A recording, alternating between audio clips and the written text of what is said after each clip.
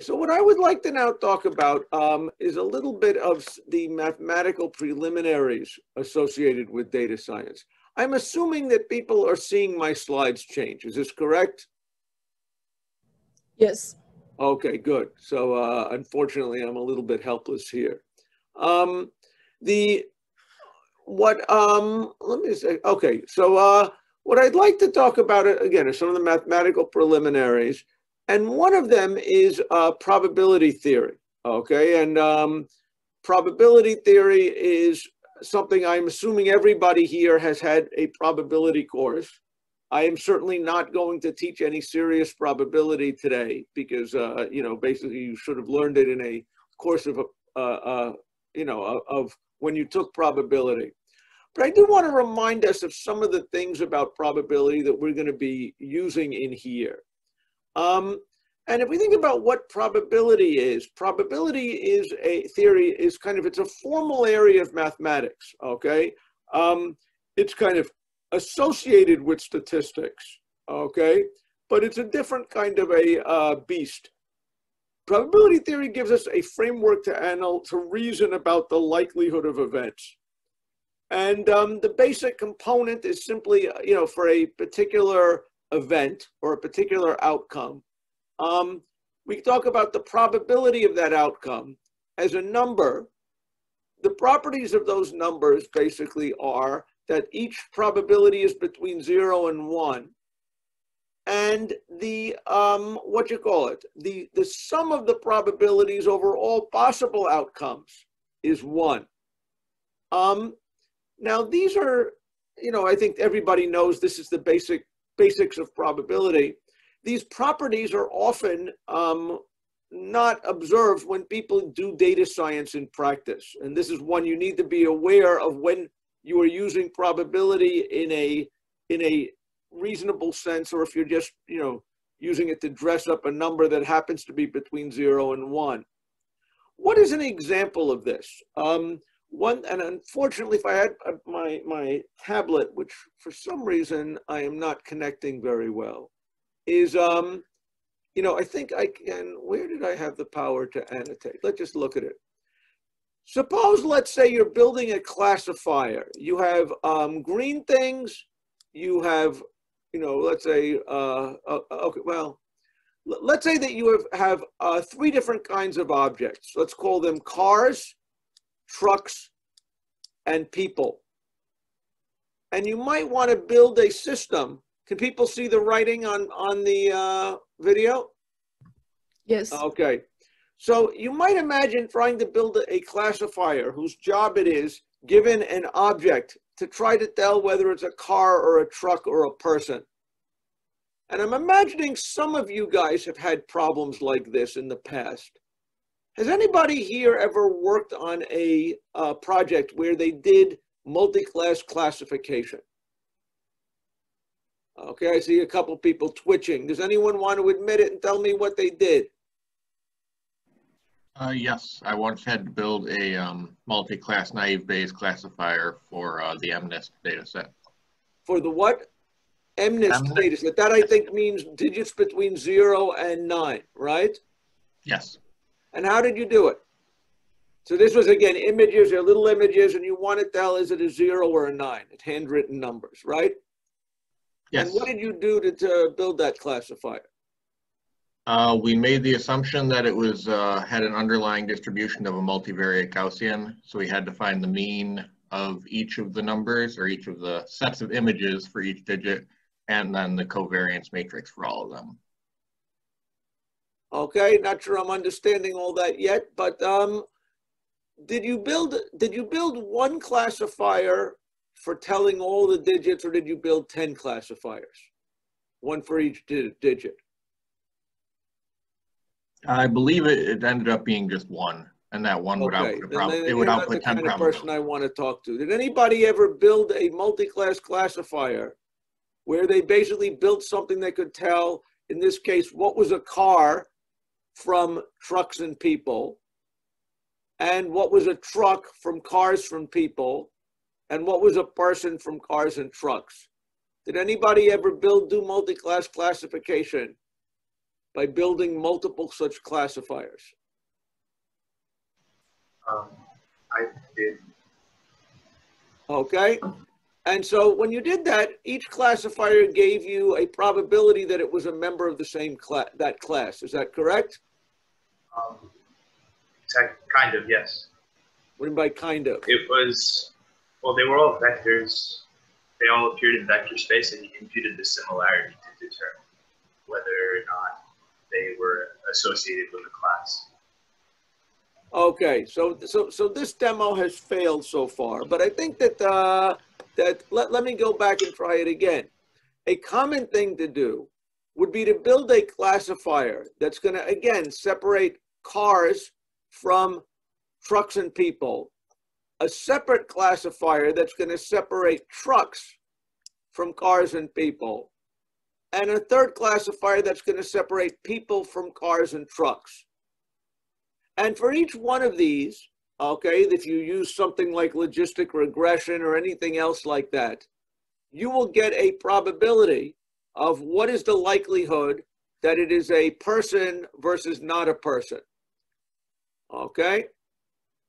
So my question really is, you often get a case that maybe you get something that the probability that it's a person is 0.5. The probability that it's a truck might be 0.7. And the probability of it being a car might be let's say 0.3. Let's say make that a 0.5 here. And make the probability of it being a person 0.1. I think your classifier is probably better at telling people from cars and trucks than anything else. If we had three classifiers, one of them said the probability of it being a car versus the others was 0.5. One of it was a truck was 0.7 versus not being a truck, and a 0.1 of being a person. What do we think the object likely is? Does everybody agree that that's probably a truck is the right call for it? Now, what's the probability of it being a truck? Okay. If you'll notice here, you've got three numbers for three different possibilities. Do those numbers add up to be 1? If you have three independent classifiers, there's no reason why the numbers have to automatically add up to be 1. Quite often you can end up with a world where when you think about these things, you get numbers that look like probabilities because they are adding, they are between 0 and 1. But again, the second property of a probability is that they have to sum up over the space of possible outcomes to 1. How could we make this, turn these numbers into probabilities? Softmax? What was that? Use the softmax function. I think I heard softmax function. Is that correct? Yeah. So a softmax function is where you might take the probability. What's the probability of it being a truck?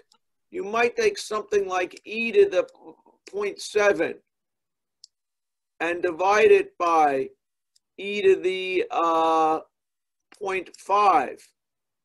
I'm sorry about this being so slow. Plus e to the 0.7 and plus e to the 0.1, right? If we do it this way, this is what people call the softmax function.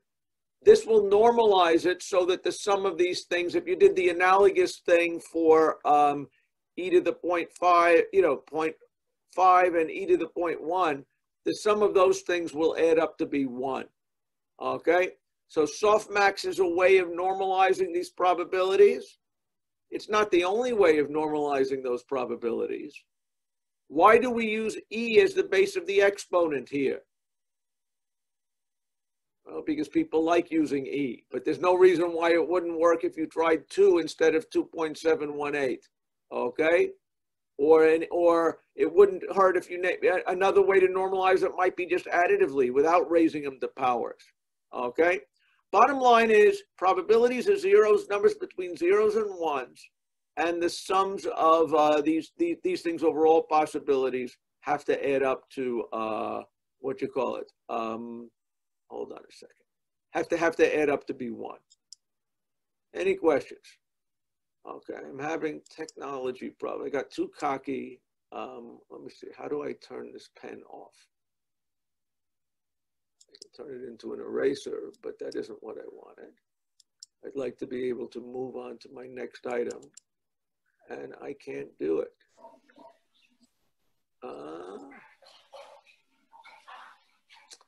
I am sorry about this, people, but let me see what I can do. Mouse.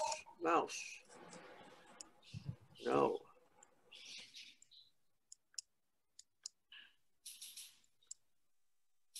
Okay, good. So let's try this. Let me now try to erase this, I guess. Sorry about that. Okay, boom. Okay, so what is the difference between probability and statistics? Again, probability is kind of, I will say, is a formal thing that, you know, is used to kind of predict the consequences of other things, you know, of future events, okay? Statistics is historically the area that deals with the analysis of past events. Statistics is from data you have. Those are past events, okay? Probability is a theoretical area of mathematics, okay, where you have these very formal definitions and you have consequences of these definitions.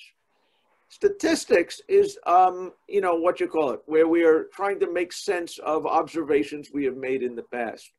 And they are similar. They use similar tools in some ways, but understand that there's a difference between them. Okay, and let me just see if I can mouse. Boom. Okay. Now, one of the things that we learn to love in probability when we take a probability class is this idea of independent events. Okay. So we say that the probability of, hold on, this is going to be a long day, I can tell. Okay, the probability of, if you have events A and B, the probability of both of them happening, the intersection of the events, is the probability of A times the probability of B if they are independent. If half my class is female and half the students in my class are above the median, what would be the probability that someone is both female and above the median? Okay, if these two things are independent, the probability of that should be the product of the two of them. That would mean a half times a half, and it would be a quarter. We liked independent events when we were studying probability because they made calculations easy. But independence is a bad thing for prediction, okay? Notice that I learned nothing about whether someone is likely to be above the median if they are, you know, if all these other factors were independent. In general, we're going to be interested in here more in conditional probability.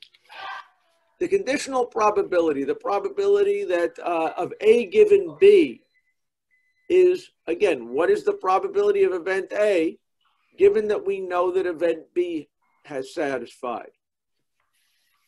That is determined by the probability of both A and B being true, A intersection B, divided by the probability of B.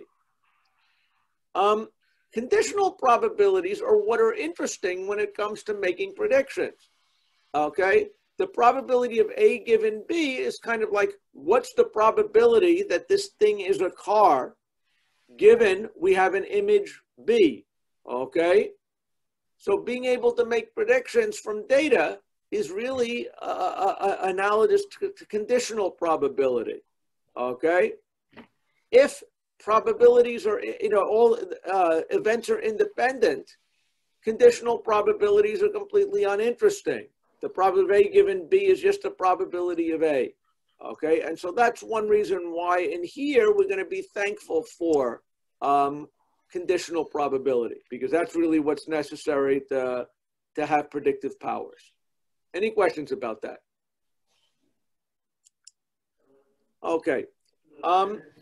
One important tool we will see from time to time in here is something called Bayes' theorem, which is a way of calculating conditional probabilities, okay, by in some sense reversing the direction of the dependency here.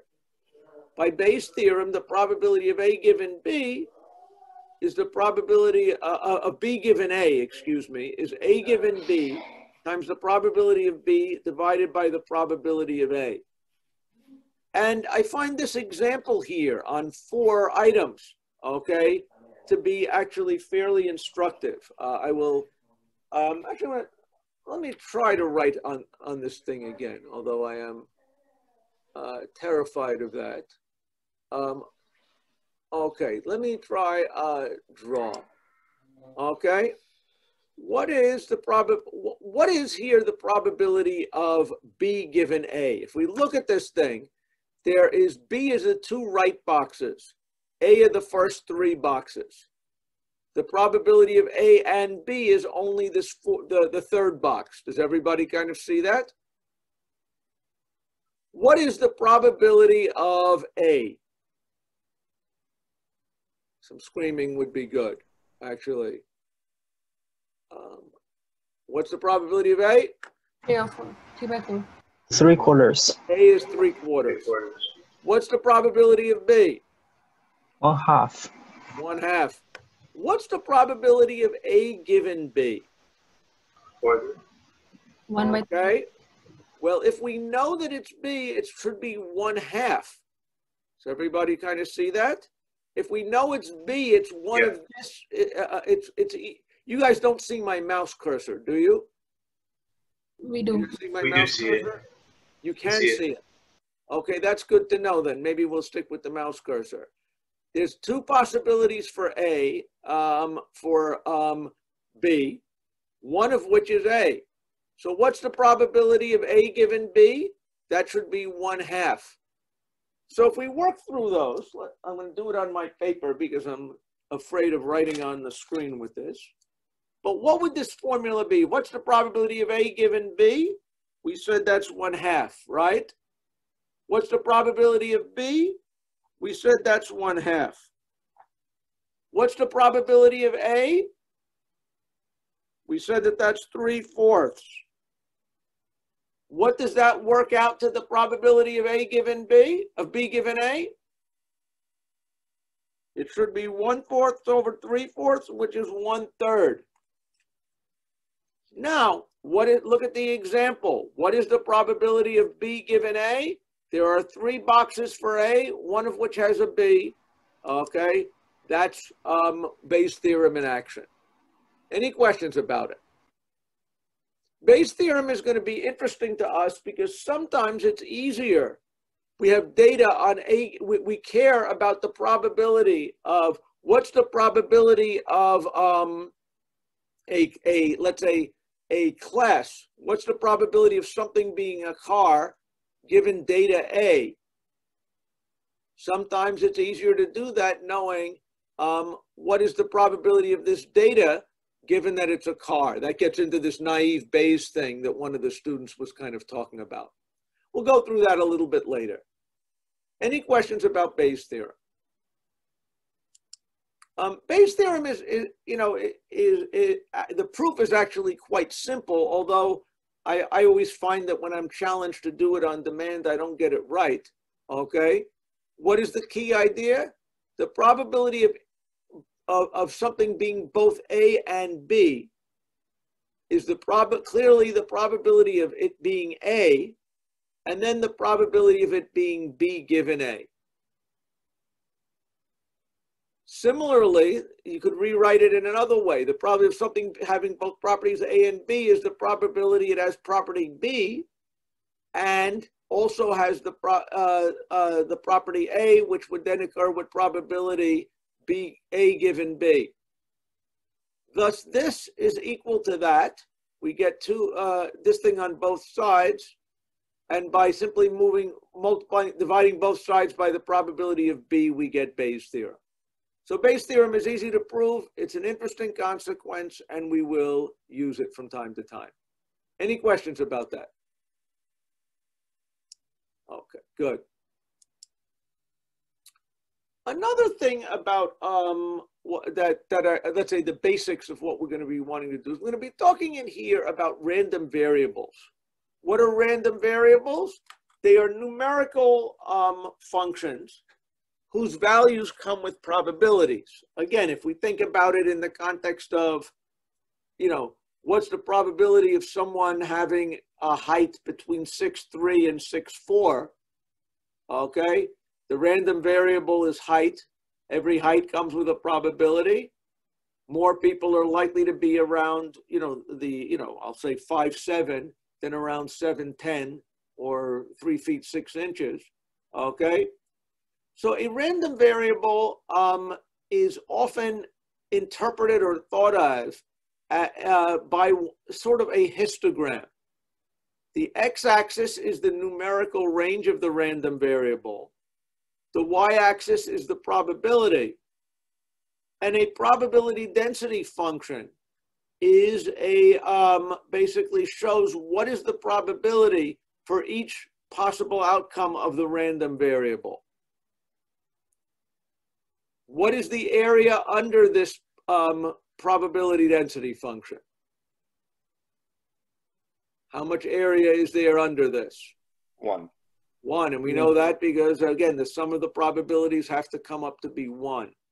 And what I show you here is the probability density function of tossing 2 dice.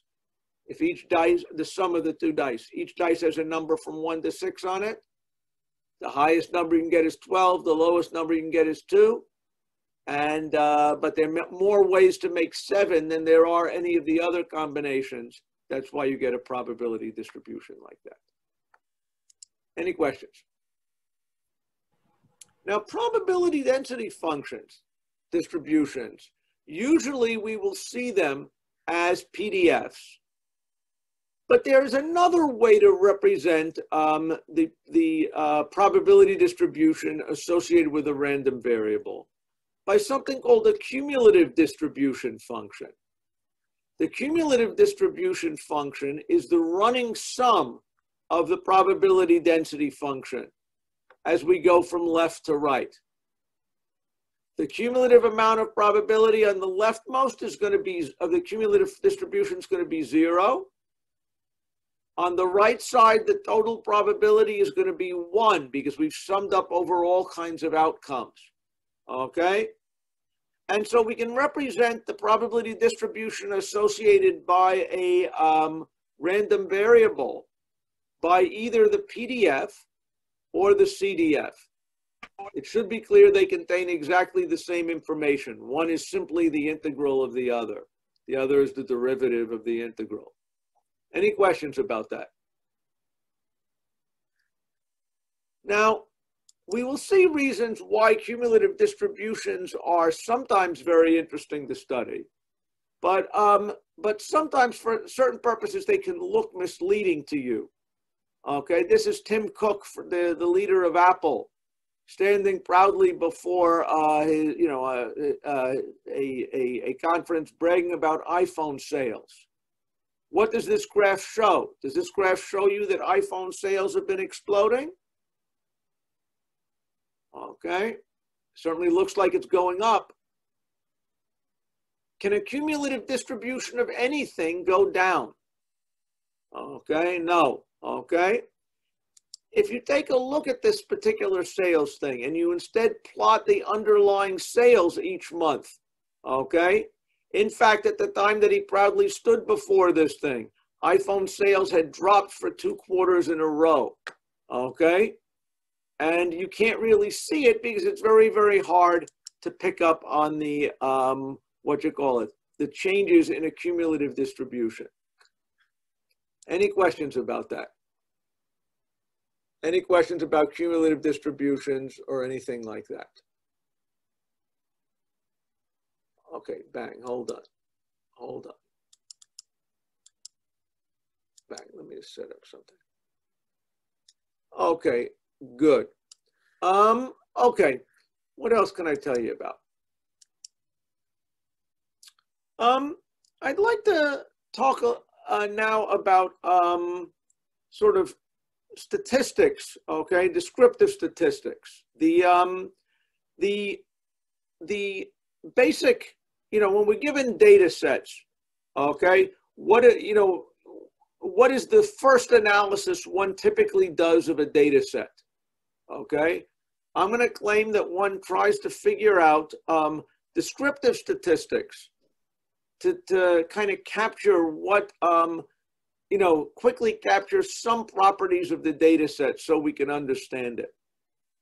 And these descriptive statistics tend to fall into two main categories. They're what you would call central tendency measures.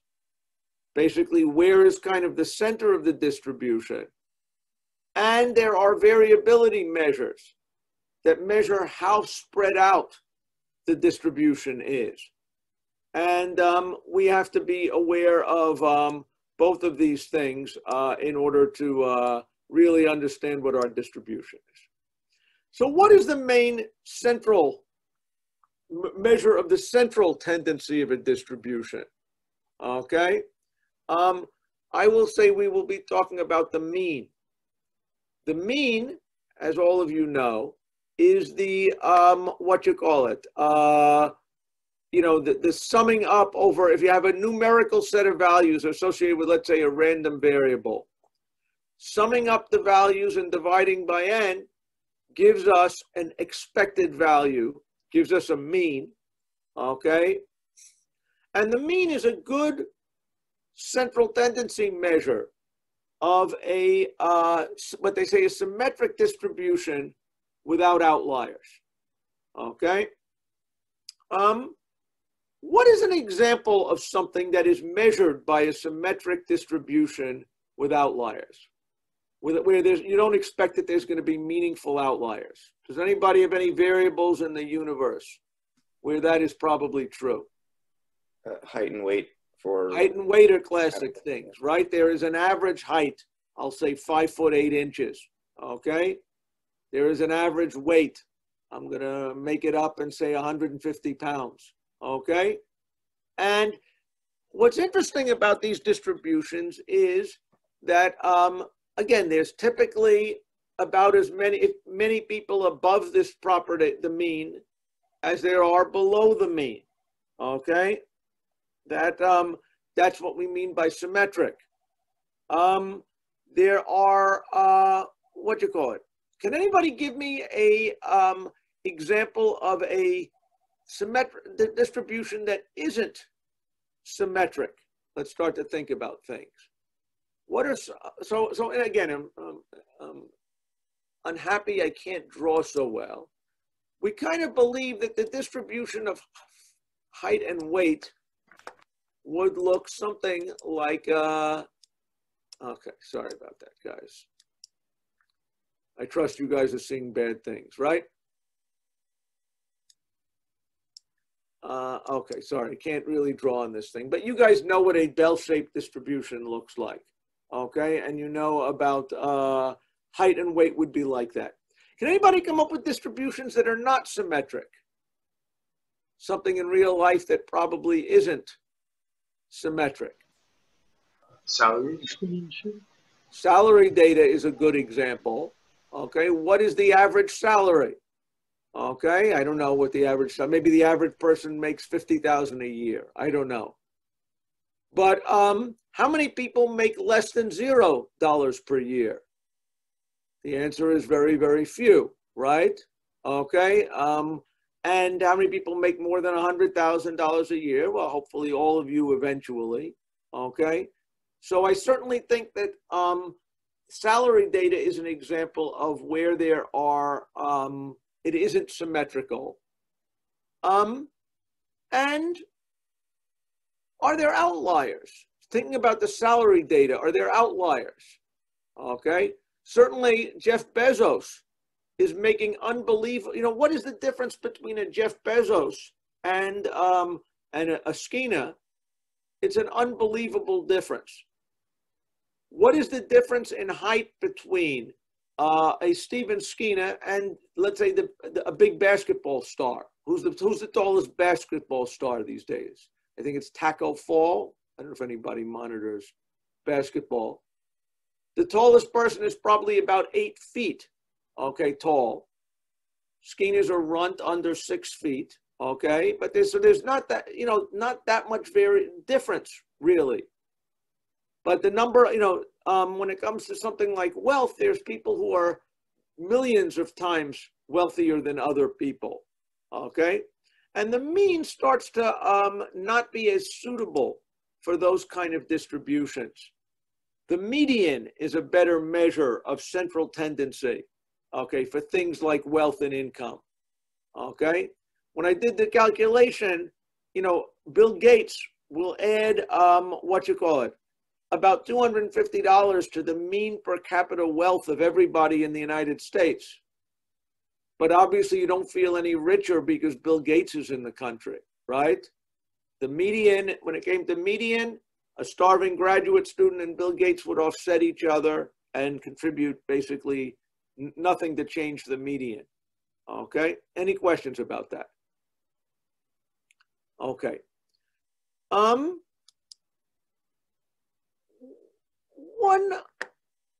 Okay, fair enough. There's other notions of central tendency other than median. One of them is that's maybe interesting that some of you may have seen is the geometric mean. The additive mean is where you take the values and you sum them up, okay, and you divide by n. The geometric mean is where you take the product of the n elements and then take the nth root of it, okay? What is the geometric mean of n numbers, all of which are 2? What is the geometric mean going to be? 2. 2, okay? So, which is the same thing you would want on the additive mean. But the geometric mean has some other properties that are sometimes kind of interesting, okay? One is, what happens to the geometric mean, I claim, is always less than the arithmetic mean. Proving that is a little bit tricky, but that's one thing to keep in mind. What happens to a geometric mean when one element is 0? What happens to the geometric mean of all these items? It becomes 0, right? It wipes it out. What is the analogous value that wipes out the meaning of an arithmetic mean? Where the arithmetic mean becomes meaningless, something that's infinite, right? Okay, and that's where Bill Gates's wealth comes in, or Jeff Bezos's wealth. That's approximately infinite. That's why you can't do these kind of things. Now, geometric means, okay, turn out to be important, useful if you are trying to compute the average of ratios. Okay, so one terrible thing that people sometimes do is they get data that is in the form of ratios. What's a ratio? Let's say we want to figure out how much you eat today versus how much you eat tomorrow. That's a ratio, right? And if you ate the same amount as yesterday, it would be 1. What if you ate twice as much? Start out today, you eat 1 unit of food. Tomorrow, you double the amount of food you eat. So you eat 2 units of food. And then you go on, you say, no, that's bad. I'm only going to eat half as much food as I ate yesterday. Okay? Or half as much food before. What should be the average of ratios where I go from where I had food, I doubled it, and then I halved it, and then I doubled it? What should be kind of the average impact of having something and then doubling it? It should leave everything unchanged. Does everybody agree with that? And so if you average the ratios, you would like the average of ratios that involve having something and doubling it to leave it unchanged. Note that the arithmetic sum of 1/2 and 2 is going to be greater than 1. The geometric mean of 1/2 and 2 is going to be 1. So if you have data where you're computing ratios, it's much more meaningful to compute the geometric mean of ratios rather than the arithmetic mean of ratios. Any questions about that? Generally speaking, a statistical sin is taking averages of ratios. Okay, any questions? Okay, again, why do we do averaging and mean and things like that? These are ways of reducing, large groups of data sets to small single statistics. And these summary statistics are often useful features for things. When you're given a data set that has a large number of clusters in it, lots of different populations, often one of the things you want to do is to reduce it to clusters so you could measure the properties of each group, okay? And these statistics might be useful things. Okay, any questions about central tendency statistics? Those should be pretty easy. The other part of this that's important is the measuring variance, okay, measuring some level of variation. And the standard measure of variance that we use is something called the variance or the standard deviation.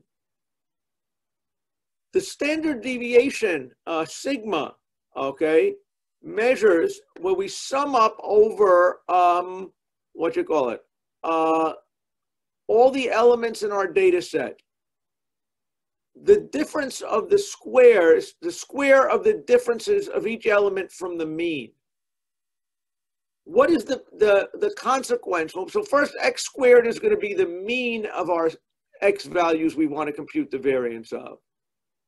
Xi minus the mean is going to measure how much it differs from each element differs from the mean. What happens when we square that difference? What becomes interesting? Hold on. Okay. If it was positive or negative, the square of the differences are going to be all positives, right? So summing up the squares gives us a measure of how spread these elements are. Dividing it by n or n minus 1 gives us the average spread. The square root of that is the, the square root of that is, something we call the standard deviation. The square of the standard deviation is what we call the variance. Any questions about it? I'm sure you guys have seen it. Now, the one question that always comes up is when you see this variance formula, sometimes you see it with a denominator of n minus 1, and sometimes a denominator of n. What is the difference here? And it has to do with, in one sense, it doesn't make a difference. For any large value of n, n minus 1 and n are essentially the same thing. So in some sense, in general, for our analysis, it doesn't make any difference. Why do you see it? Well, if you want to get an estimate of the variance, I want to understand the variance of a population. Suppose we have an island with one person living on this island. And this person is, weighs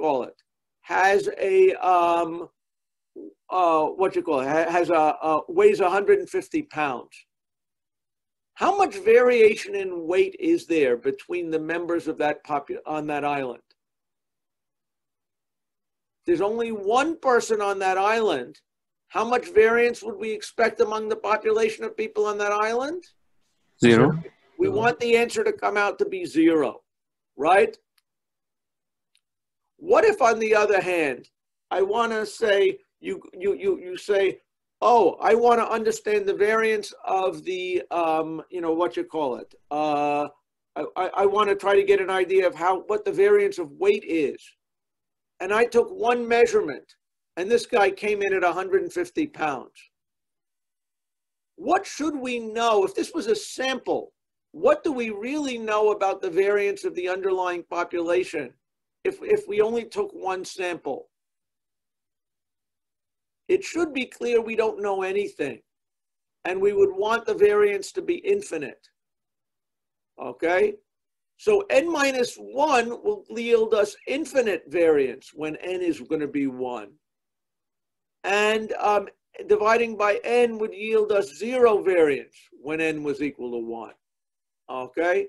So the case of where you're really exhaustively doing the population, you divide by n. When you sample it, n minus 1 is the right thing. Any questions about that? Generally speaking, what you call it, for big N, it doesn't really matter, but presumably, usually you're going to be dealing with statistical samples of things, so n minus 1 is the right thing to use. Any questions? I understood that when the population is only 1, and so we should divide by n, and n minus 1, I mean, that will be 0. Dividing by 0 will be, doesn't make sense. But I really don't understand why we should do by n minus 1 when we're taking a sample, like 5 or 6 people from out of 20 people, or maybe. Okay, why is n minus, okay, so we agree, okay, so one argument, okay, so the argument that I gave for the idea that if you have a sample of 1, you know nothing about the variance, makes sense to me why n minus 1 is better than n. Okay, the question of why is it exactly n minus 1? This, on some level you can interpret this as a convention, and again, all it is a statistic. If you computed it with n minus 2, could you compute it and get a number? The answer is yes. It wouldn't be called the standard deviation. Okay, as we will see, there are properties of the standard deviation that are useful. Okay, and presumably they are useful because they work out with the n minus 1. Okay, any questions?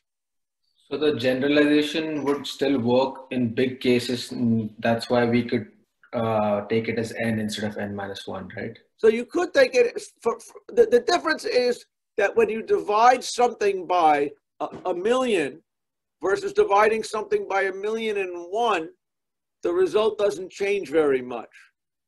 So that means that you could be sloppy and use the wrong thing and no one's going to know. For small values, it might very well show up as a bigger, more meaningful difference. Okay? So but that's... yes, so the question kind of is, n minus 1 is the definition of sample variance. Okay? And that's what's kind of people use and build theorems around for why they use variance. So in this case, we're saying that when we take the sample, the number will be small enough that the minus 1 would matter. So we are trying to stick with minus 1. Whether it matters or not, the convention is to use the the n minus 1. Okay, so I see no reason not to use n minus 1. And convention or not, sample, that's the right way to do it. Convention or not, though, like, isn't the goal usually to get like a better representation of your data? So like, despite convention, why, like, if n minus 1 isn't actually better if it's just by convention, that's okay. So why do we use the variance? Let's now show you where the power is. Okay, we could you could say we'll create a Skeena deviation where we say n minus 17. Okay, and that's a statistic. Fine. But where's an example why is it that getting the variance calculation right, okay, is valuable? It's because as calculated by the n minus 1 and the idea of the mean, the variance and the mean capture properties of the statistical distribution in a well-defined way. And let me talk about that in a second. Okay, so if you take a look at a distribution, forget about the n minus 1 for just a minute, okay? When I buy printer cartridges, okay, you could imagine, when you have a printer, some of you have had a computer printer in your life, you've had to buy cartridges for it. Any printer cartridge lasts for a certain amount of time, okay? You could imagine that printer cartridges by a manufacturer They will typically tell you it will last an average of, I can't read my slide, I think it said 3,000 copies, okay? You can imagine two different kinds of probability distributions. What's the number of copies your cartridge is likely to answer? If it averages to 3,000, you might have the thing on the left, which is a symmetric, normal like curve. Or if you're like me, I think that the evil printer cartridge people have counters. And the moment that the cartridge exceeds the limit that they guaranteed, they will refuse you to use the, to make another copy. If so, in this distribution, the number of copies from your cartridge is always going to be 3,000. In another, it's going to be an average of 3,000, but spread around. Together, the mean and the standard deviation characterize the distribution well. Okay? Any questions? It's obvious on the evil distribution, the variance is extremely small. In the other distribution, the normal-looking distribution, the distribution, there is a certain measurable variance there. Now, what's important about getting the, variance or the standard deviation computed properly is that there are theorems about that use the standard deviation as we have defined. And one of the important properties is that no matter how your data is distributed, at least 1 minus 1 over k squared of the points, of the values, of the probability mass has to lie within k sigma of the mean. What does that mean? Sigma is the standard deviation, right? You could imagine a world, let me, at the risk of this, try to draw again, okay? You can imagine, let's go back to this thing. Let's see if I can draw, okay? Here we have never mind, we don't have that. Okay, let's go back. Sorry about that. Let's try to draw a distribution. And I'm going to try to, for next time, to figure out why I'm having this problem. What must I do? Why am I not being able to draw? Let's say, draw.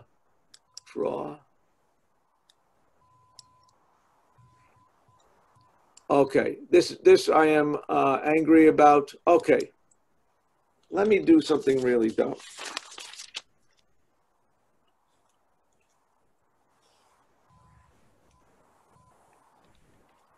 Can anybody see this distribution? That's a distribution, right? Here we have got the mean. There is going to be a standard deviation. Let's call it sigma. We can measure mass that is at, this is minus sigma, minus 2 sigma, minus 3 sigma, sigma, 2 sigma, 3 sigma. Does everybody see that we can interpret the values of every number as being the mean plus or minus a certain number of standard deviations from the mean, right? The standard deviation here, remember, was the square root of the sum of the variances. I'm going to argue that this is probably about what the size of the standard deviation of this distribution is. What is this theorem that I'm stating here? If I want to know how much mass lies within 2 standard deviations of the mean, that would mean going from here to here, okay? I will claim that no matter how the data is distributed, you must have at least 1 minus 1 over k squared of the points must lie within k sigma of the mean, which means that at least 75% of the probability mass, 1 minus 1 over the,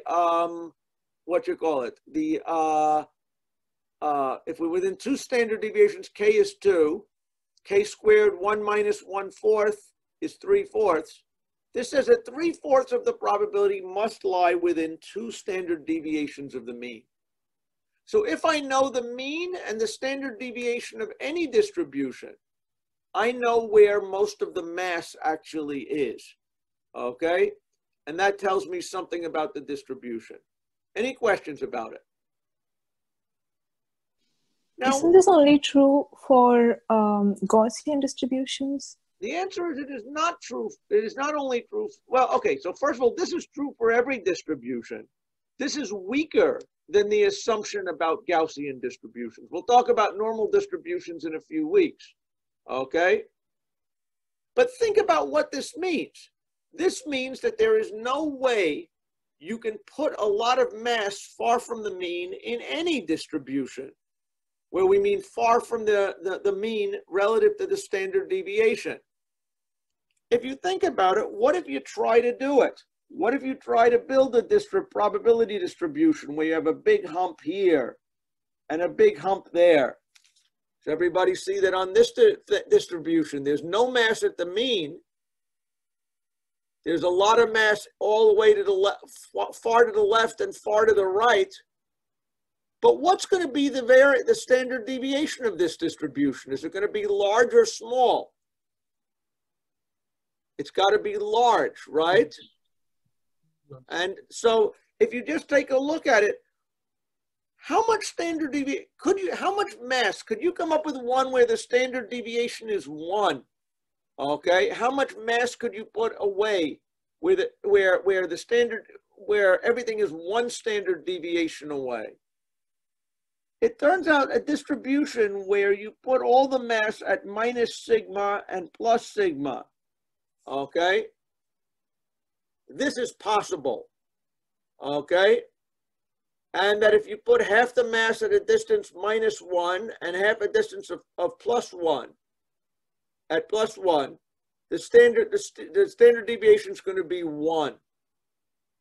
In this case, if you look at it, within 1 standard deviation of the mean, if k was 1, 1 minus 1/1, 0 of the points could possibly lie within 1 standard deviation. But there's no way to put more mass further away without creating the standard deviation higher. So the interesting thing is that if you get given the mean and given the standard deviation, together you get a reasonable approximation of any of any kind of distribution. Any questions about that? Okay. How do you prove this? Okay, this would be, I think this is probably relatively elementary algebra. Just about the fact that you can't put, I mean, how would you have proved this in the first place? It's a question of what does the standard deviation mean? It's the sum of the squares of the differences of things. If the variance is such, you would argue that there has to be a certain amount of mass that has to be outlying that. That's not really a proof. I'm fumbling around. But it should be pretty clear that, that in order to get a lot of mass far from the mean, that implies that you have a large variance. And this theorem is simply just demonstrating what the trade-off between the two of them are. Any questions about that? Is there an upper bound too? Is what? So is there like a maximum number of points that are within K sigma of the mean? Is there a maximum number of points that are within K sigma of the mean? Well, if this much of the mass is within K sigma of the mean, at most, 1 minus that is the mass that can be more than K sigma of the mean. Okay, I don't know if that's answering what you said. I'm kind of asking the reverse, which is asking, like, because you said for any distribution that at least 1 minus 1 over K squared has to be within a certain number of sigmas. Is there like some kind of proof that says you can't have more than certain amount? Okay, I don't know about it, but it stands to be reasoned. There's consequences that, you know, if you have again, if you have variance, it means that you've got things that are differing. The sum of that variance is basically the sum of squares differences. Okay? To have variance, you've got to have a certain amount of sum or square differences. You can now think about extremal cases of where do you put the mass, okay?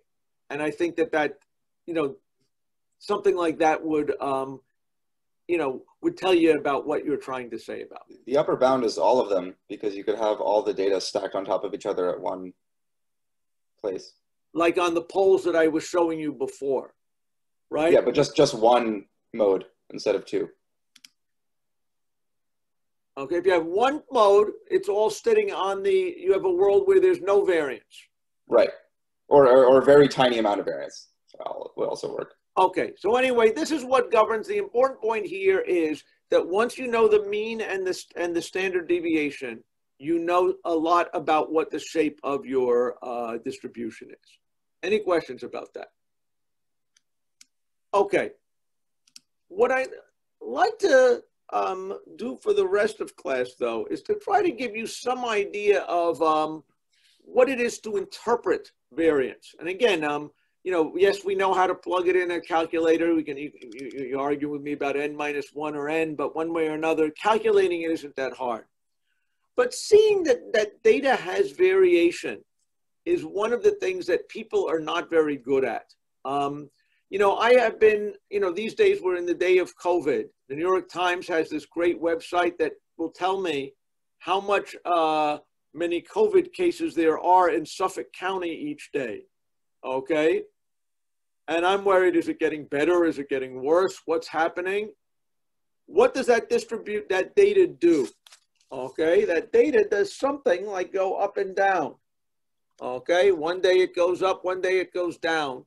Okay, sometimes for 2 or 3 days in a row, 3 or 4 days in a row, and maybe it looks like it's going up. How do you tell whether or not something is going up or if you're just talking about random jiggling? Okay, and this is something people are not very good at doing. It's often very hard to measure, you know, what is signal versus noise. Because when you see a data set, sometimes what you're really just seeing is variance, okay?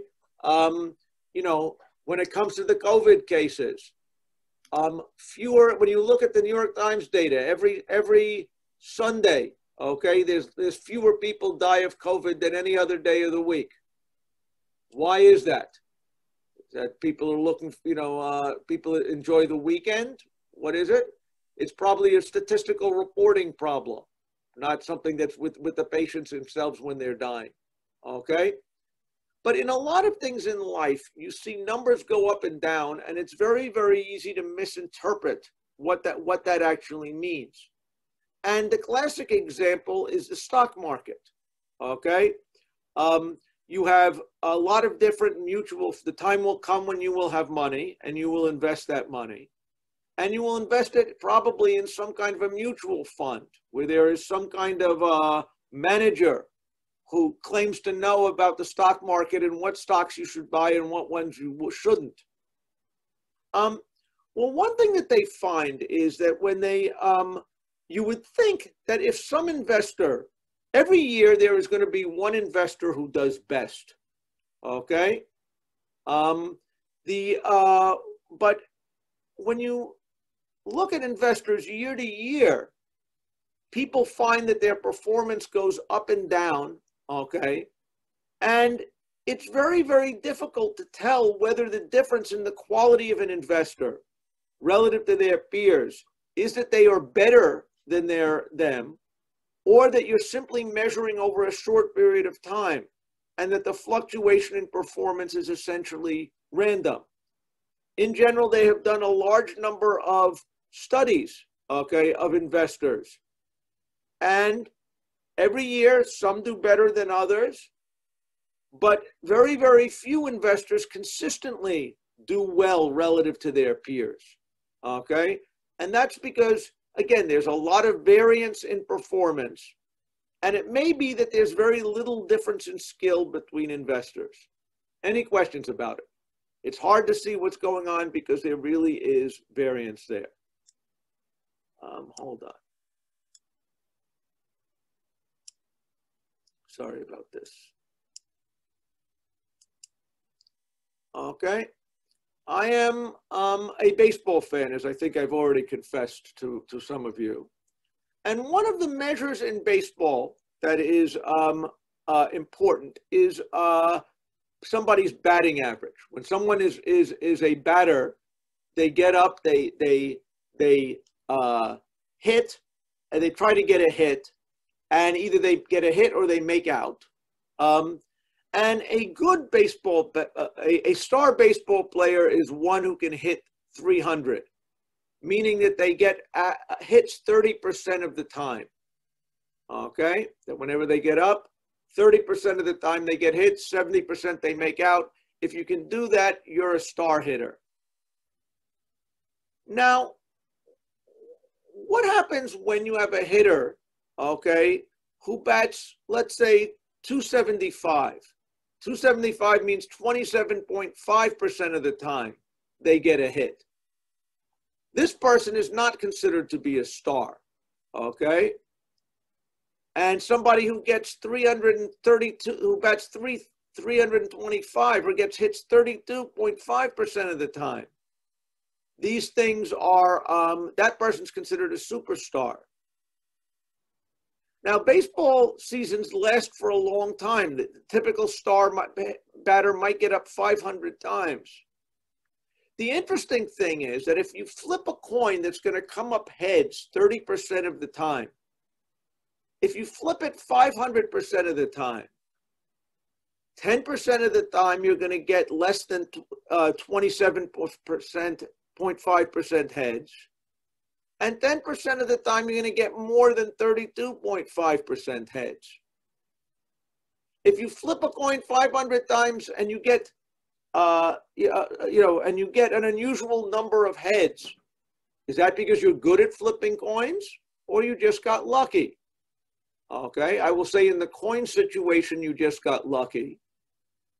In general, if you're a batter that really would hit with a 30% success rate, the observed results over a period of time is going to be a distribution. And under this model, you're just as likely to hit badly, okay, 275, as you are to hit sensationally. Now, if somebody has a baseball season and they hit sensationally, much better than they usually do, what are they going to say? Are they going to say, I got lucky that year? Or are they going to find some other explanation for what happened?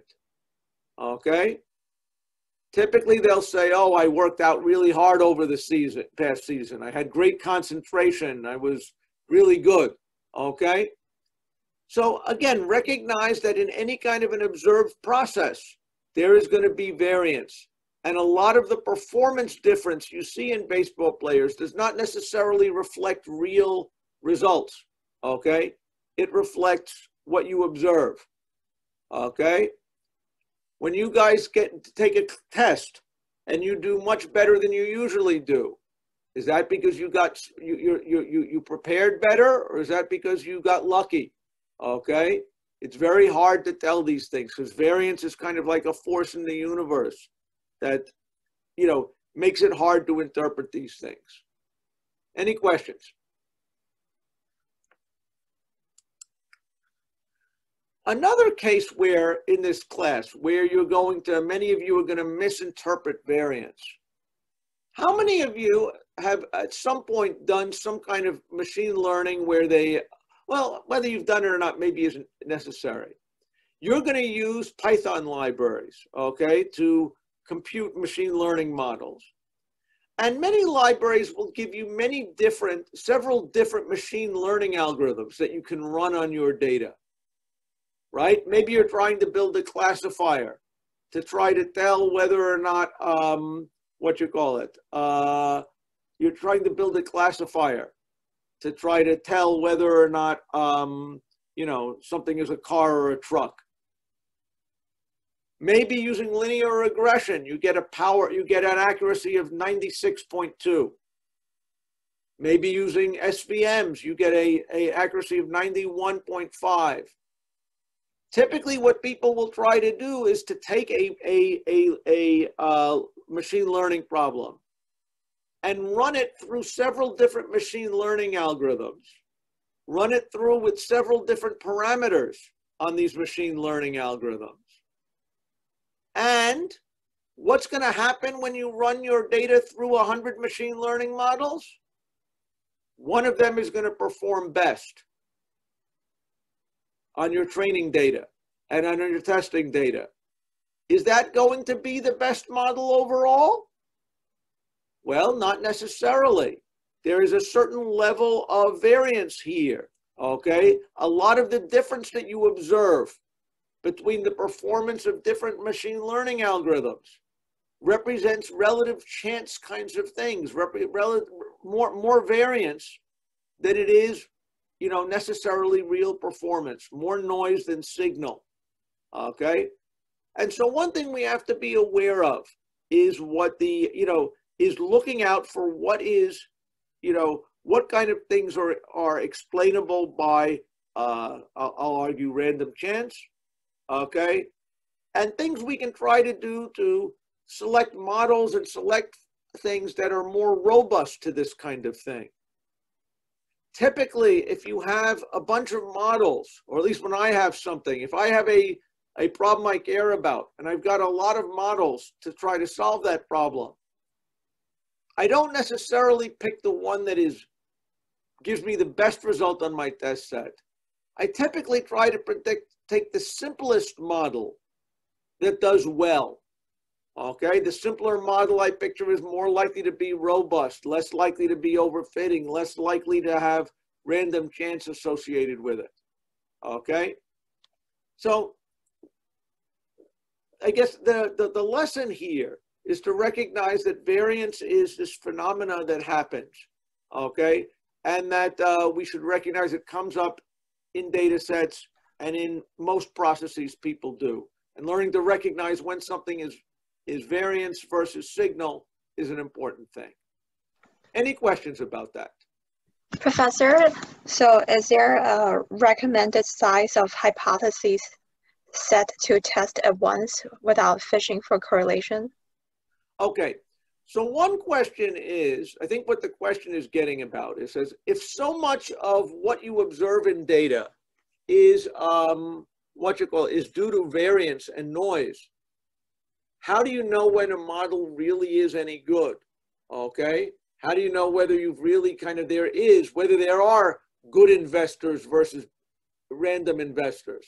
Okay, this is where we get into statistical testing. And we will talk about statistical testing, you know, a few lectures from now.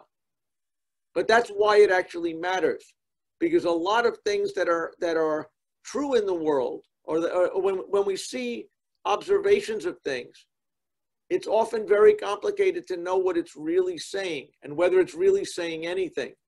Statistical tests are what are the tool to try to tell us how confident are we in the results of our, you know, of our interpretation of what we're actually seeing. Any questions?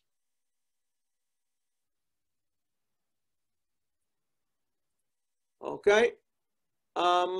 If not, I think I'm going to end it here. Next class, we're going to go do a Python review.